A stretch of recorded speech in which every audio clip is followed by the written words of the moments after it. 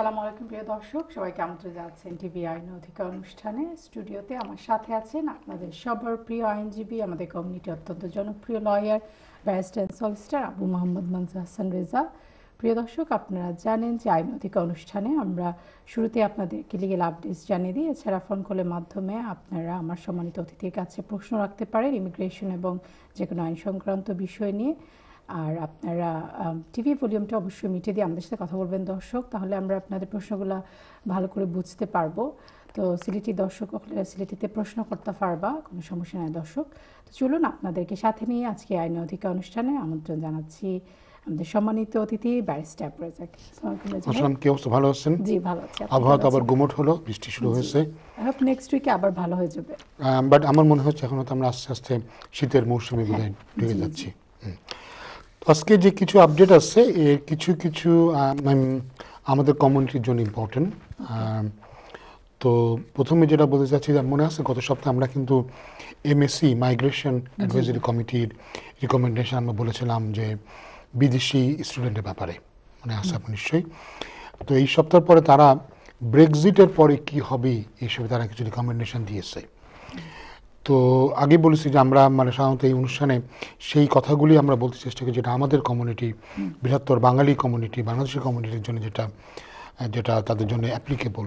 যদিও আমরা ইমিগ্রেশনে অনেক আপডেট থাকে যেগুলো হয়তো সরাসরি আমাদের কমিউনিটির জন্য প্রযোজ্য নয়, সেগুলি নিয়ে আমরা খুব একটা কথা বলি না।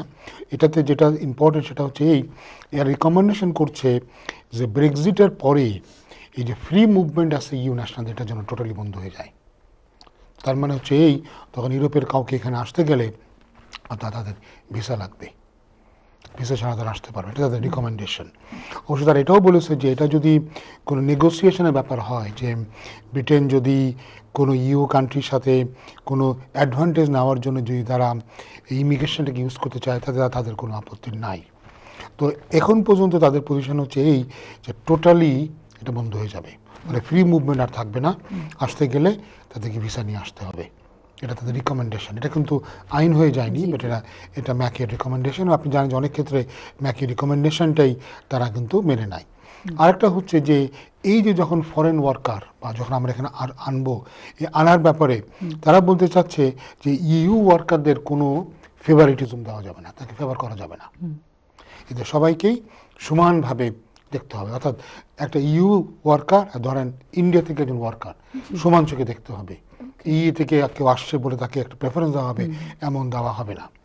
আর একটা তারা বলেছে যে তাদের একটা আইনটা করতে হবে যে যারা স্কিল ওয়ার্কার তাদের এদেশে আসার সুযোগটা সহজ করে দিতে হবে। তো এখন ধরেন আমাদের যেটা সমস্যা, আমাদের কমিউনিটিতে যারা বাংলাদেশিরা যারা ইউরোপের বিভিন্ন দেশে আছেন, এদের ভিতরে আনফর্চুনেটলি অধিকাংশ ভাইয়েরাই কিন্তু আমাদের লো স্কিল, তাদের কিন্তু এরকম কোনো হাইলি স্কিল নাই। হাইলি স্কিল বলতে আমি বলতে চাচ্ছি যেগুলি এখানে ধরেন লাগে, ডক্টর, ইঞ্জিনিয়ার, নার্স, অ্যাকাউন্টেন্ট, এ ধরনের যে স্কিল যেটা দেশে খুব দরকার পড়ে, এ ধরনের স্কিল কিন্তু তাদের নাই। হয়তো দু একজন আসছে, বাট অধিকাংশ কিন্তু স্কিলটা নাই।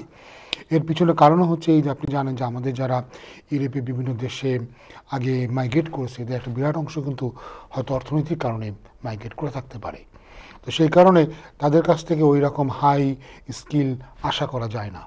আনফর্চুনেটলি যদি এরকম হয়, তো যারা এরপরও ব্রেক্সিটের পরও যারা ইউরোপে থেকে থাকবেন তাদের জন্য কিন্তু এখানে আসাটা খুব কঠিন হয়ে যাবে। একে তো আসতে গেলে ভিসা লাগবে, আর তারপরেও এখানে এসে তারা সেটেল করতে পারবে না, কারণ তাদের হচ্ছে লো লেভেল স্কিল হবে। আর যেটা তারা যদি হাইলি স্কিল থেকেও থাকে, আর যদি তাদের রিকমেন্ডেশন ঠিক হয়, তবে ইউদেরকে কোনো প্রেফারেন্স দেওয়া হবে না। এখন এখানে আমরা যেটা খবর পাচ্ছি যে ক্যাবিনেটের ভিতরে এটা নিয়ে বোধহয় একটু ডিবেট হচ্ছে। একদিকে টেরেসা মে এবং সাজিদ জাভেদ, তাদের মতে একটা গ্লোবাল একটা কনসিডারেশন থাকবে, অর্থাৎ কাউকে আমরা প্রেফারেন্স দেবো না, সবাইকে গ্লোবালি দেখতে হবে। আর ফিলিপ হ্যামন, যিনি চ্যান্সেলর অফ এক্সচেকার, উনি বলতে চাচ্ছেন যে না, ইউ স্কিল ওয়ার্কারদের একটু ফেভার করা উচিত। যাই হোক, আমরা জানি না অদূর কি হবে, এখনো একটা খুব অচল অবস্থার মধ্যে আছে। তো এদের মূলত আমি যদি তাদেরকে কয়েকটা রিকমেন্ডেশন তাদের থেকে যেটা আমার জন্য রেলিভেন্ট সেগুলো বলি, তার একটা হচ্ছে যেটা আমি আগেই বললাম, যে এই হাইলি স্কিল ওয়ার্কারদের এখানে মাইগ্রেট করার পথটা সহজ করা হবে লো স্কিলদের চাইতে, এবং কোনো প্রেফারেন্স দেওয়া হবে না ইইউ সিটিজেনদেরকে।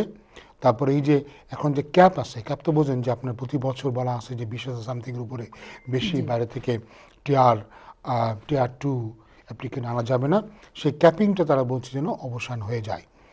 আরেকটা যেটা তারা বলতে চাচ্ছে যে এখন যে বেতন যে কাঠামোটা আছে স্কিল ওয়ার্কারদের জন্য, এটা যেন মেনটেন করা হয়। সবচেয়ে যেটা ইম্পর্টেন্ট সেটা হচ্ছে তারা বলতে চাচ্ছে যে এখন রেসিডেন্ট লেবার মার্কেট টেস্ট আছে, অর্থাৎ কাউকে কোনো বিদেশিকে কাজে নিয়োগ করার আগে দেখাতে হয় যে ইইউর ভিতরে কোথাও এরকম কোয়ালিফাইড কাউকে পাওয়া যাচ্ছে না, সেটা তারা বলছে যেন অ্যাবলিশ করে দেয়। এর ফলে কোয়ালিফাইড যারা হবে, স্কিল যারা থাকবে, তাদের জন্য কাজ পাওয়া সহজ হবে, তো তারা ইউরোপেই হোক বা অন্য দেশের হোক। এটা হলো একটা। আরেকটা হচ্ছে যে আপনাকে আমরা তো এর মধ্যে ওই যে ইউ অনেক কথা বলেছে, settle status, pre settle status. এক্ষেত্রে যেটা আমি বলতে চাচ্ছি যে ওরা ওই ফিটা স্কিমটা চালু করেছে যে যারা সেটেল স্ট্যাটাসের জন্যে বা প্রি সেটেল স্ট্যাটাসের জন্য অ্যাপ্লাই করবেন ওরা 65 পাউন্ড দেবেন অ্যাডাল্ট, আর যারা আন্ডার এজ তারা দেবেন 32.50। এই ফি স্কিমটা কার্যকরী হবে অক্টোবর থেকে। আরও 2-3টা আপডেট আছে দেবো নাকি আপনি? আমরা কলার আছেন লাইনে। আচ্ছা, আপনি তো কল নিয়েন, কিন্তু আমাদেরকে বেশ কতগুলো ইম্পর্টেন্ট আপডেট আছে যেটা আমাদের বলতে হবে। নেক্সট সেগমেন্ট আসেন। তো প্রিয় দর্শক, আমাদের কলার লাইনে আছেন, আমি চলে যাচ্ছি। কে আছেন আমাদের ফার্স্ট কলার রেজা ভাইয়ের সাথে কথা বলার জন্য? হ্যালো হ্যালো, আসসালামু আলাইকুম। জি, ওয়ালাইকুম সালাম। আমি 2014 আমি ভিসা পাইছিলাম আফা হিমেল রাইসের উপরে। তো আমার ভিসা ডেট গেছে কি আমার হাজবেন্ডে তো আর আমার অ্যাপ্লাই করছেন না। তো এখন কইনে নি 5 বছর গেলে কি বলে অ্যাপ্লাই করলে, বাট আমার পার্মানেন্ট দিলে কথাটা আসানি জানতাম চাই আমি। আপনাকে যদি হিউম্যান রাইটসে তারা ভিসা দিয়ে দেয় তাহলে আপনাকে 10 বছর অপেক্ষা করতে হবে, কিন্তু আনফরচুনেটলি আপনি যেহেতু আপনার ভিসার এক্সপায়ার হয়ে গেছে, আপনি আর ভিসা বাড়াননি, আপনাকে আবার নতুন করে প্রসেস শুরু করতে হবে। তো নতুন করে প্রসেস শুরু করলে আবার আপনার 10 বছর লাগবে। আর 5 বছর যেহেতু আপনার কোনো ভিসাতে আপনি অ্যাপ্লাই করেননি, সুতরাং ওই 5 বছরের কোনো রুলই আপনার জন্য প্রযোজ্য না।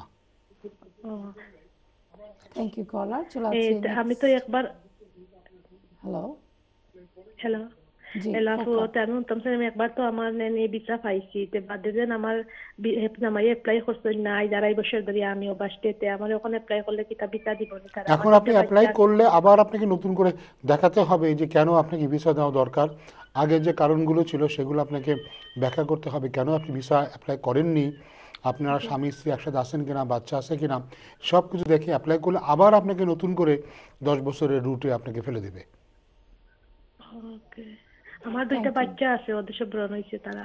জি জি, সেটার কারণে তারা হয়তো আবার আপনাকে 10 বছর রুটে ফেলবে, কিন্তু আপনাকে কারণ দেখাতে হবে কেন আপনি অ্যাপ্লাই করেননি এক্সটেনশনের জন্য। থ্যাংক ইউ দর্শক, আশা করি বুঝতে পারছেন। নেক্সট কলার কাছে চলে যাচ্ছে। হ্যালো হ্যালো হ্যালো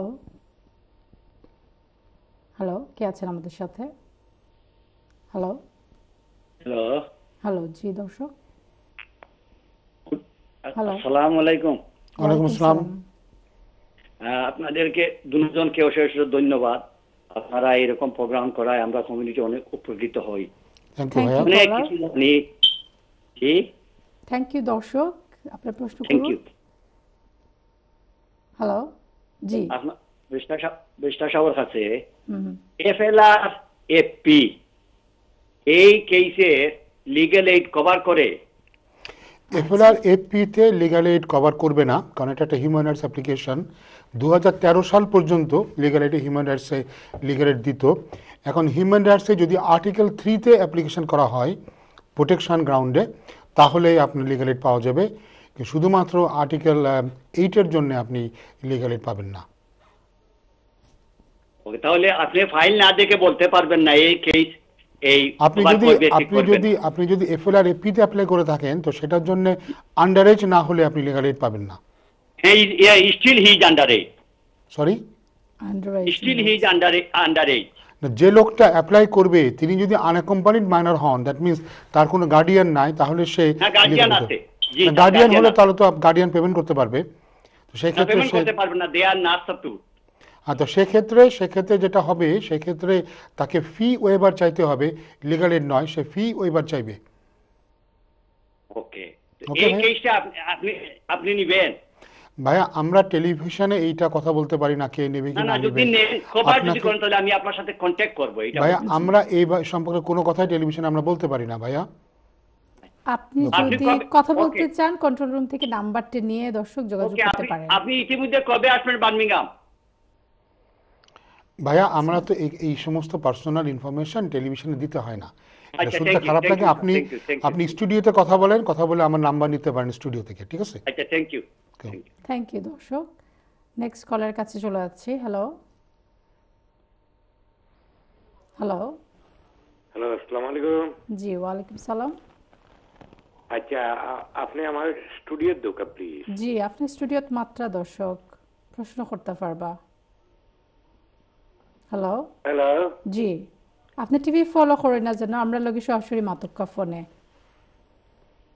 আচ্ছা, আমি একটা জিনিস জানতাম সাইয়া, যে